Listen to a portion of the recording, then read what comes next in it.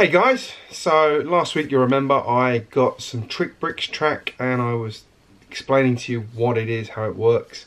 I've had a good chance to have a play with it this week. I was playing with it this week, having great fun playing, getting my trains running, doing a few things I've been wanting to try and do, and I've learned a couple of lessons with the TrixBrix. So what I'm going to do in this video is just show you what I've done here in my Lego train cargo depot, what the tracks let me do, and a couple of things I've learned and issues I've had with it, especially the smaller R24 curves, and I'll show you a demonstration of that. And it's something they mentioned might happen, but it actually didn't happen on the carriages I was expecting it to happen on, which has surprised me slightly. So I'll show you that in a minute. So let's start off by having a look over here at the track, and I'll show you what I've actually set up in the city. Alright, so the first thing you will hopefully notice if you've watched my videos is I now have 3 sidings for my trains here. Hooray! And you can see I've got a good chunk of cargo in there. I should have room for another cargo train now as well, which is good. I'm probably going to have to reduce the cars I've got by 1. Reason being, you'll notice that over there is not the R24 corners I'd hoped to use. Now I put them in, and when I did it, it actually took all of this about another probably 12 studs that way, I would say, 12 studs, something like that. It let me get basically one more length of train straight in here. You'll notice I've got some fillers of these in there now. So yeah, I had, like, it was a longer siding, but the R24s just didn't work the way I wanted them to with some of these carts, which is what I will show you in a minute. Now I have learned a couple of other things as well. If you look at this junction here, it has the TrixBrix curve here, but not the straight piece that goes with it, which meant I could shorten the junction. So you'll notice these tracks are all 6 studs apart, not the normal 8 studs. So again, I've compacted everything down. But one thing again they mentioned was it might throw the geometry out, which I figured out you could fix with my favourite Flexitrack, which you know I'm a big fan of. And then I've got an R24 here, and that actually does work in that position. So that short throw there actually works perfectly. As you can see, it all lines up nicely through there. I've done the same over here, and then over on this one here, I haven't actually done that one because I didn't need to. I've actually used 2 R24s on that one, which made it even tighter by 1 stud. I've got 5 studs apart there. I might swap that one out, to be honest, for what I've done over here, but this one here does actually get a little bit tight on the bogies on this train. Sometimes it's just popping out. So yeah, I'm gonna swap that one back, but it does mean I've got my I've got nice long sidings in there now. None of these trains hit each other, which is perfect. I've also gave me this idea to put in this nice big gantry crane. So this is the gantry crane from my 60052 train. What I've done is actually lifted the whole thing up. What I'm going to do is I'm actually going to make this massive. I'm literally going to make this huge so that it can lift containers up. It will be wide enough, but what happens is they can actually slide here through the legs. So you can see this, I haven't done any strengthening on this yet. This was literally me playing with an idea, but I think that looks pretty sweet. So I've got my platforms in here. Oh, there we go. I'm going to knock the tower crane over. So I'll have some platforms through the middle here, as you can see. So that's for loading and unloading the cars.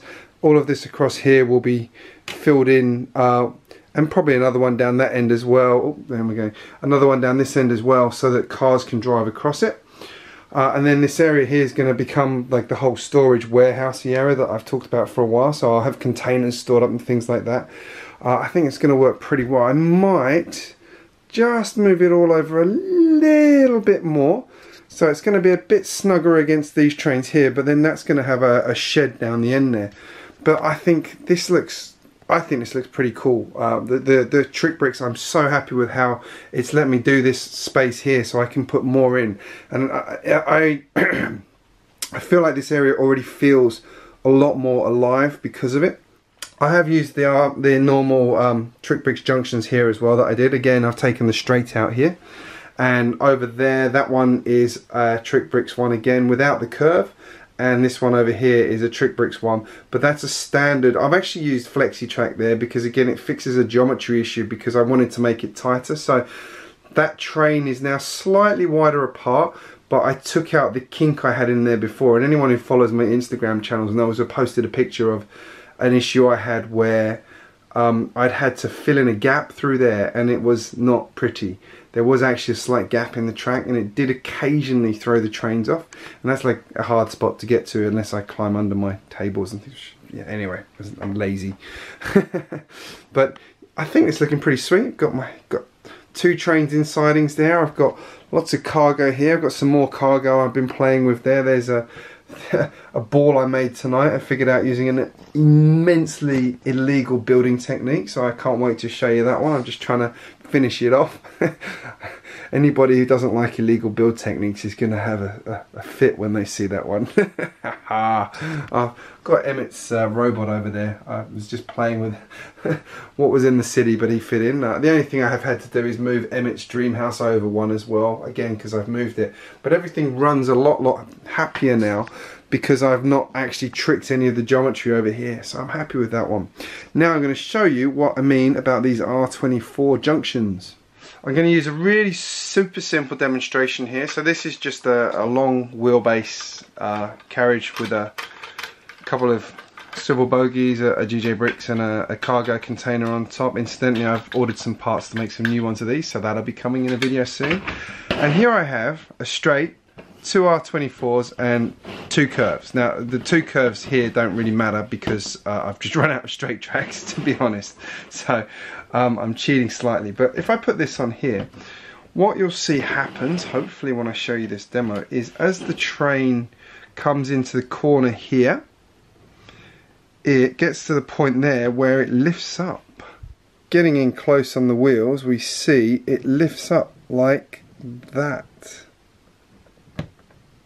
You can see it hopping up, and that was something they said would happen possibly on the smaller carts but not the big carts. Now the smaller cars than this, the sort of slightly shorter wheelbase than this, don't have that problem.